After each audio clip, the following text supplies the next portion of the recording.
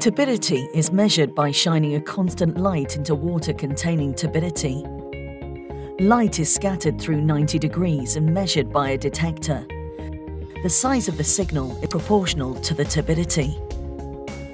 The problem with this approach is that other factors affect the signal, such as electronics drift, light source aging, and window fouling. It is also necessary to define the proportionality using a known zero and fixed turbidity standard.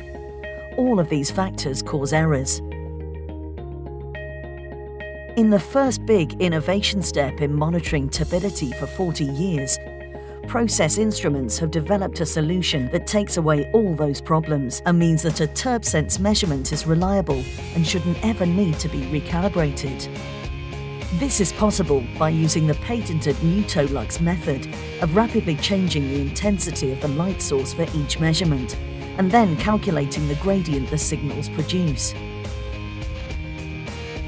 For different turbidities, there are different gradients that are unaffected: zero drift, electronics drift, light source aging, and window fouling.